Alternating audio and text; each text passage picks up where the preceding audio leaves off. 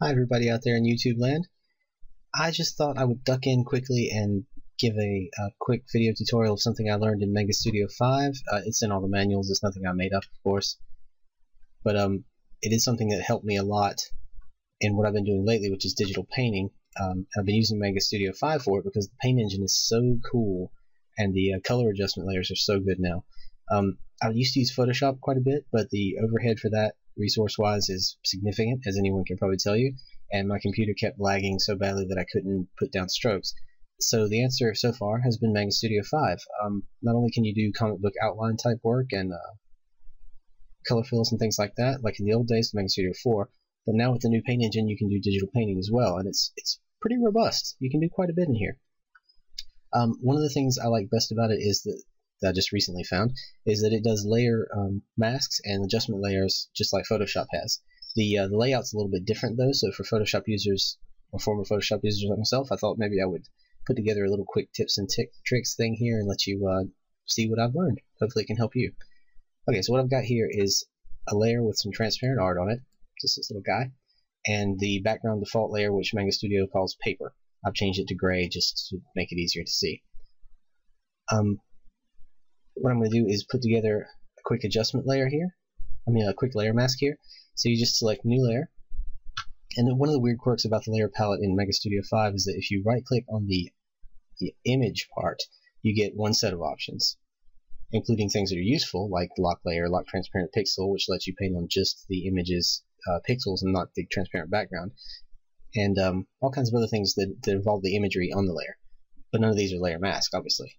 But if you right click on the text, you get an entire new set of options, including layer mask. Now this confused me to death because I didn't realize I was clicking on the image or the text at any given time, and it's frustrating when you can't find this in the menus like you wanted to.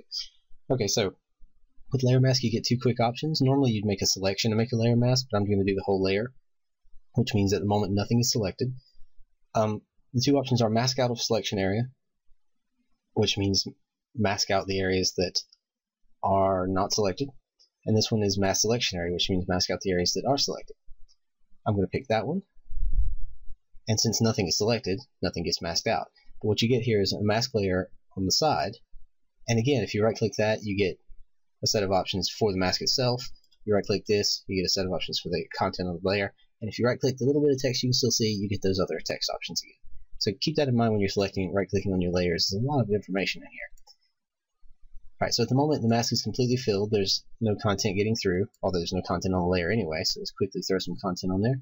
Doing it backwards as I like to do. Just fill it, make sure you got that one selected. Purple. Okay, so everything on the layer is purple, the mask is completely open, meaning it's basically just there's no mask. I'm going to lower the opacity on that whole layer just so I can see what's going on. Alright, so you've got your mask. Normally in Photoshop you'd be dealing with black and white for your layer masks. It's already white, which means it's masked out.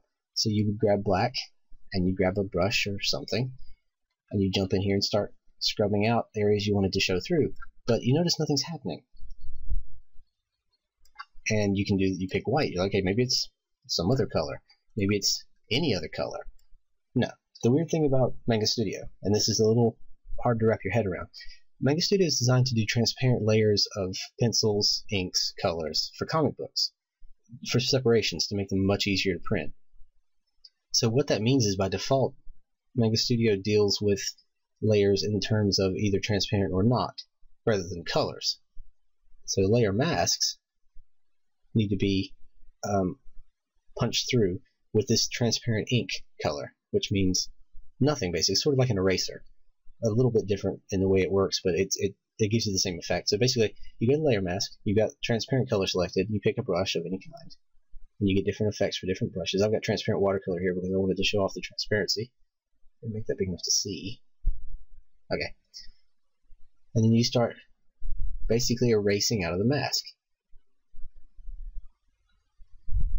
And with the transparent watercolor, you get these soft edges on your selection. And it's hard to see on the video, I'm sure, but you can see there's a little bit of wet edge on my selection too.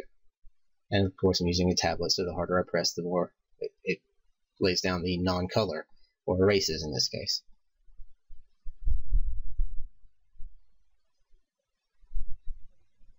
So that's the hard part. That's the part I had trouble wrapping my head around, is the fact that it's either transparent or not, and that's what makes the difference in a mask. So if I go back in and pick black, I can fill the mask back in with it, even though on the image of the layer mask, black is where it's showing through. You'd think I'd use white, and just white, but it doesn't matter. Any color that's not transparent, which is pretty much any color, has the same effect on a layer mask. You're dealing with just straight transparency, transparent or not. And the way the tools work exactly the same way they do with any other paint. So I can do, with the watercolor brush, you get these layers of opacity when you go across each other. So you get all kinds of crazy subtle effects. It's digital painting, basically. And the fact that it's layer mask means it's non-destructive. My original art's unaffected. That's why you use layer masks. That very reason.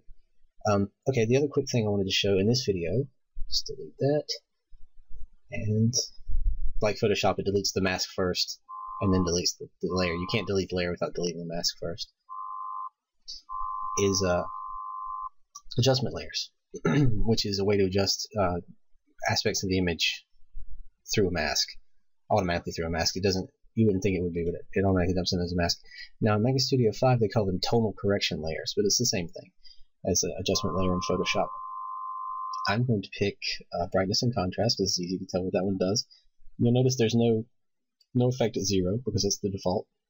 But I'm in preview mode right now, so what I'm doing is just a demonstration of what it will happen when I accept these layers. Okay, so if I jack the brightness down and the contrast way up, you get this crazy posterization thing.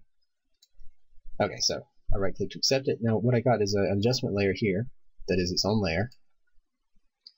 It's adjustable opacity, has its own mask built in. So again, we grab that transparent color, we get the mask.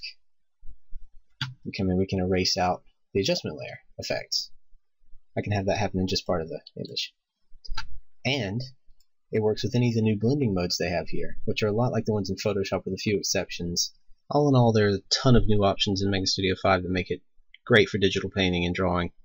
Pretty much anything you need to do in Photoshop, you can find a way to do it in Manga Studio 5. And with those real-world media tools, it looks great. Thanks for listening. Sorry it took so long. Keep making stuff.